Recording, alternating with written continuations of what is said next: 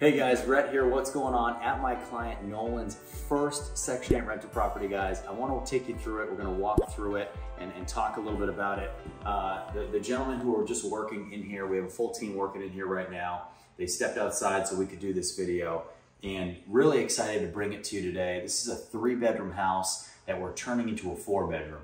And the really cool part of this is this entire rehab project has been financed. So the bank gave us the money to do the project. We're doing a full rehab here, spending a lot of money, did a brand new roof already. That was the first thing we put on, already started into the cosmetics. Come on through and we'll talk a little bit about it. So as we walk in here, so everything you're looking at right now, all the flooring, that'll all be redone. We did a base, I don't even know, we might have done a base layer of paint and at least primed it and did base layer.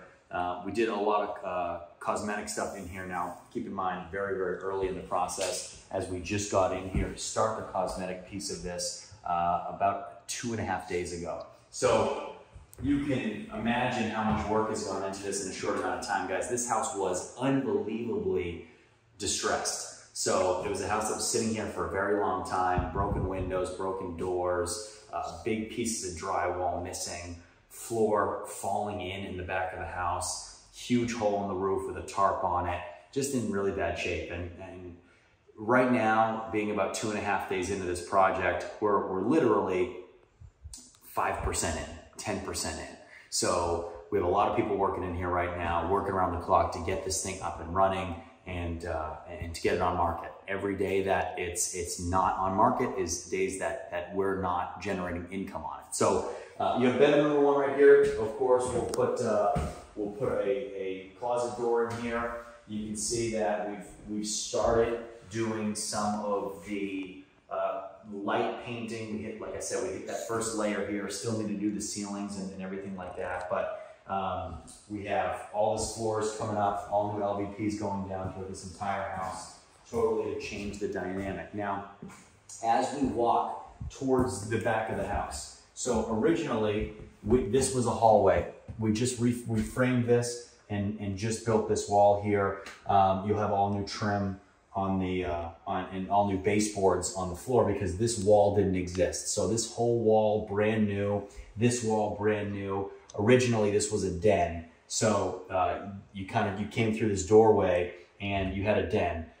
It's too perfect of a bedroom. So you can add this without disrupting any other aspect of the home. So in our case, we're gonna do it every day of the week. So now we'll put a door right here. You come in here and you have a really good size bedroom. Now we're gonna kill this. This is the back side of the fireplace that was in the den. We're gonna kill this right here, trash all these doors. All these doors are bad. All these are gonna get replaced. So you come into here and now what originally, right, this was a hallway. We put another wall. This is that wall on the other side.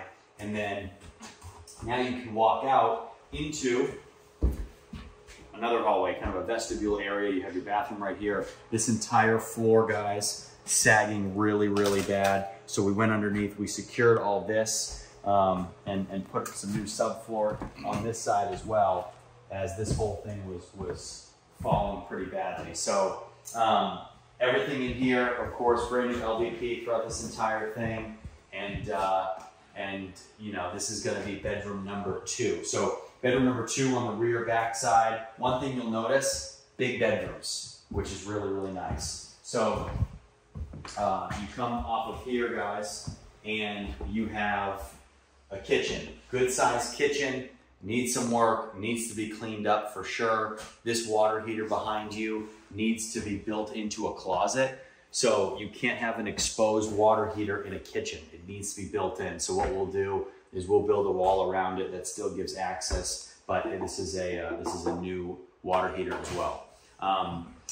Good sized kitchen. What we'll do is we'll take this refrigerator, we'll put it in an easier place, move it so you can have a kitchen table set up in here as well. Because we don't want to just eliminate our den area and then not have a big enough kitchen to be able to provide for a family.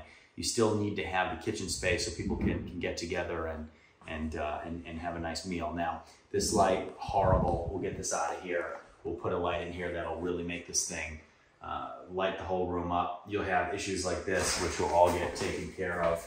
Beat up, nasty windows, pieces of the ceiling flaking and coming down, bad drywall up on top of the cabinets. So all of this stuff going to be rectified, no question. So it's going to put us in a really good spot, guys, and then leading us back into the living room. So all in all, really happy for Nolan. This is a really nice house, and it's going to put him in a position to build his Section 8 portfolio and leaning on a lender to help him get there, help him do the Burr method with a lender on his side. So this is a house that Nolan bought for cheap. We're putting a big rehab into, and he'll have a lot of value built in because of the size of project, the scope of project, and what we're planning to do, how we're planning to take this home, totally revitalize it. We own multiple houses on this street, which is also extremely important, because then what you can do is you can literally start to change the demographic of neighborhoods, which makes it even more important, because when you start to change neighborhood demographics, you know the people that you're putting in across the street, who are adjacent to you, who are next to you. And then what starts to happen is, if the street maybe wasn't great, now it starts to become great, because you know all the tenants on the street, you know all the people that live there, and the quality of product that you're building is nicer. So what you end up doing is you start ending up driving prices up for units that you're now building. So now your ARVs go up, and the demand to move into that area goes up, which then leads to more tenants wanting to live on those streets because the demand is higher and the units are nicer. So guys, if you want to do this, you absolutely can. There's so many ways to do it. We're going to make money no matter how we end up doing it. Whether you do BRRRRs, whether you buy units that are closer to being ready, whether we use bank finance properties, or the banks finance them up front and finance the rehab, or you buy them up front and the bank finances the rehab, whatever it is, we'll get it done. Just please, please, please do it with a team. Do it with people that do it all the time, and it's second nature to them. And if you want to do it with me personally, send me an email in the description below. We'll get you started, and we'll see you next time.